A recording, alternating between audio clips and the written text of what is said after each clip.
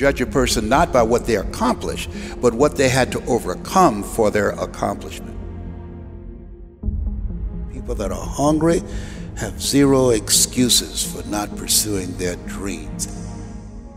And they come back again and again and again. They operate like Willie Jolly, who said that a setback is a setup for a comeback. I've got a saying, if life knocks you down, try and land on your back, because if you can look up, you can get up. You can get up. You can get up. Get up. I'm training people to get into their greatness, to begin to develop the courage to pursue dreams beyond their comfort zones. Because in order to do something you've never done, you've got to become someone you've never been. When you're pursuing your greatness, you don't know what your limits are, so you act like you don't have any. There's never a shortage of opportunities. It's just a shortage of thinking. Because some things are taught and some things are caught. When I was in the 5th grade, they put me back from the 5th grade into the 4th grade. I failed again in the 8th grade. I have no college training. So being identified and labeled as DT, the dumb twin, it gave me a lot of things to overcome. And so there was no one to dispute what was said about me, and I bought it. Even if you are told a lie, faith comes by hearing and hearing and hearing. You hear it often enough, it becomes your reality. Perception, not challenge, becomes real for you. Someone's opinion of you does not have to become your reality. So if you can track failure, you can also track success. You have greatness in you. I don't know you, but here's what I know based upon my own experience. You have greatness in you, that you have the ability to do more than you could ever begin to imagine. You have greatness in you. There's a presence in each and every one of us that waits and listens to the voice of the genuine in yourself. It will be perhaps the only God you will ever have or hear. And if you cannot hear it, all of your life will be spent on the ends of strings that somebody else pulls. When you recognize your greatness, no one will ever pull your strings. You are different. You were created on purpose with a purpose to manifest that purpose through you.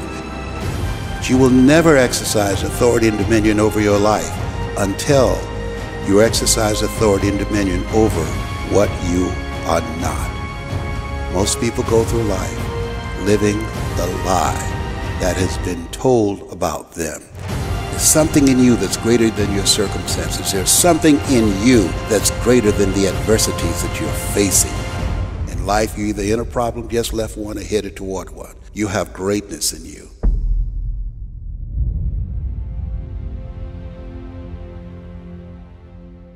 When you're pursuing your greatness, you live from a place of the willingness to live life courageously, to be willing to take chances, to become a risk taker, to make impact, to go beyond believing to knowing, to lean not unto your own understanding, to feel within yourself there's some cause, there's something that's bigger than me, but I'm never alone in facing this.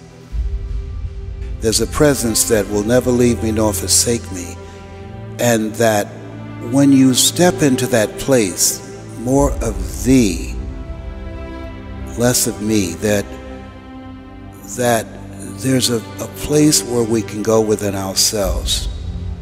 There are things that we can accomplish, things that we can do, that eye has not seen, ear has not heard, nor is entered the heart of mankind what God has in store for us.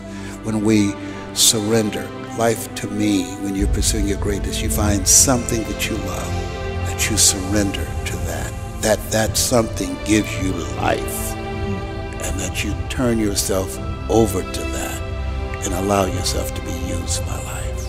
That, to me, is what greatness is. When I was diagnosed with prostate cancer and I was pondering about my life, am I going to beat this?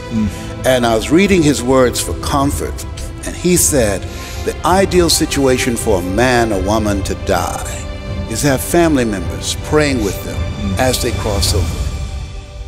But imagine being on your deathbed and standing around your bed, the ghost of the dreams, the ideas, the abilities given to you by life, but you, for whatever reason, you never pursued those dreams.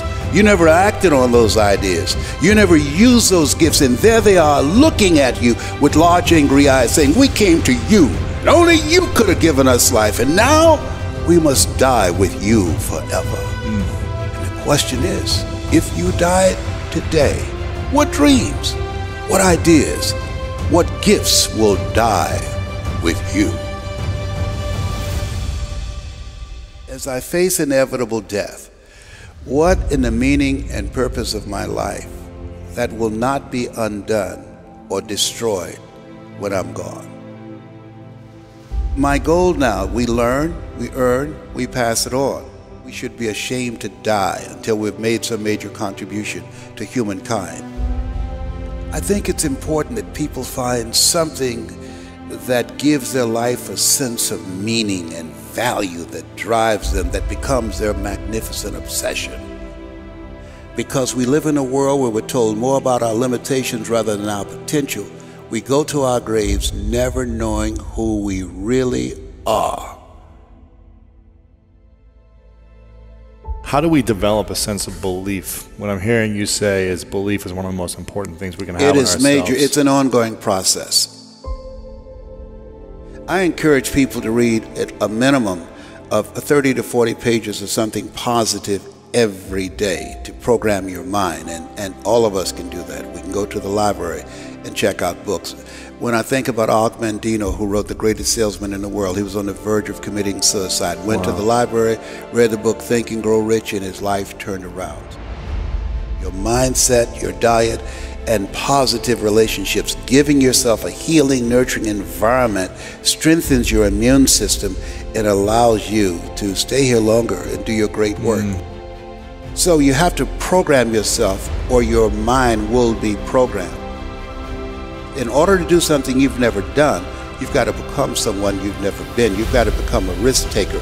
This God said, if you're not willing to risk, you can't grow. And if you can't grow, you can't become your best.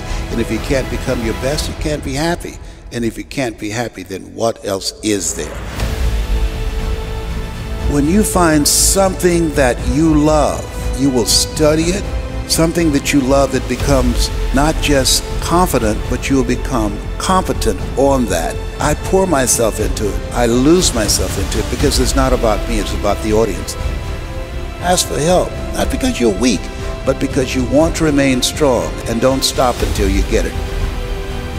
I tell people, you're going to face tough times, but I affirm, no matter how bad it is or how bad it gets, I'm going to make it. You don't get in life what you want, you get in life what you are. Develop your communication skills, because once you open your mouth, you tell the world who you are. He said, live a life of contribution.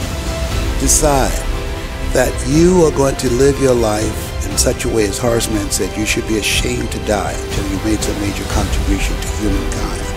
And I want to find other people who have that kind of magnificent obsession, who have that kind of conviction about their lives, who want to make that kind of mark of their lives. Can I, with the time that I have left, amplify and train and multiply voices of hope and create a better world? We'll have enough time to do that. And we all have an expiration date. So live your life from a place of love.